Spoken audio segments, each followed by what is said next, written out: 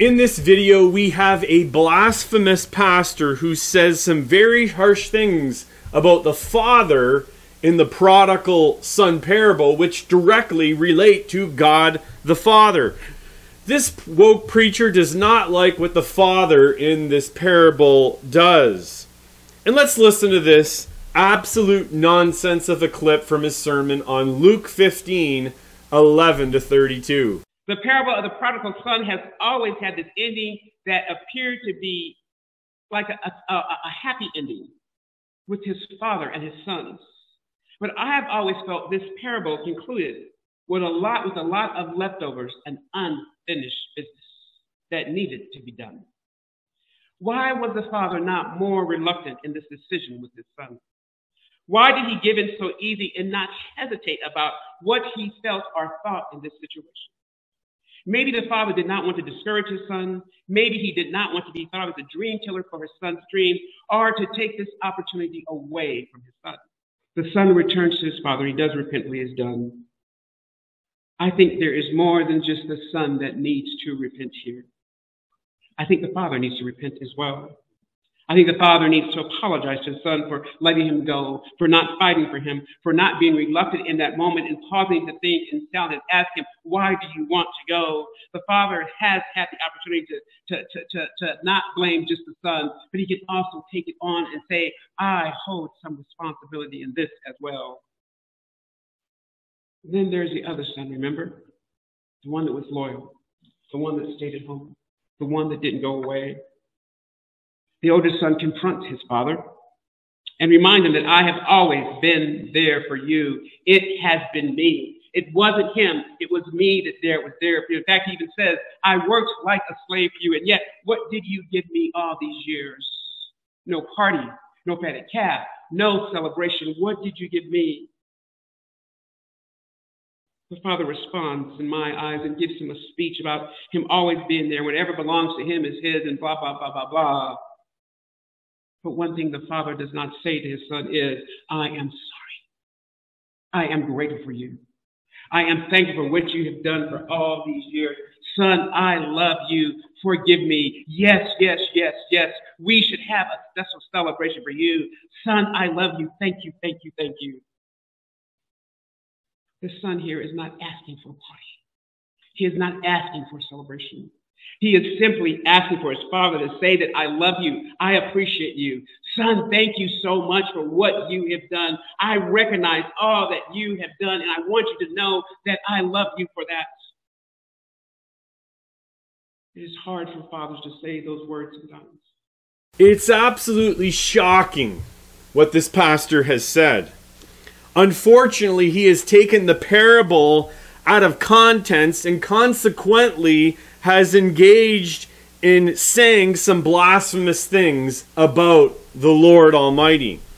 The context of the three parables in Luke 15, so that's the parable of the lost sheep, the lost coin, and of course the prodigal son or the lost son, fits into the context of verses 1 and 2 of Luke 15, where the tax collectors and sinners are drawing near to hear Jesus, but the Pharisees and the scribes grumble about Jesus, saying, this man receives sinners and eats with them. And then Jesus speaks these three parables, the parable of the lost sheep, the lost coin, the lost son, to combat the bad attitudes of the Pharisees, their ungodly and unbiblical attitudes towards sinful people.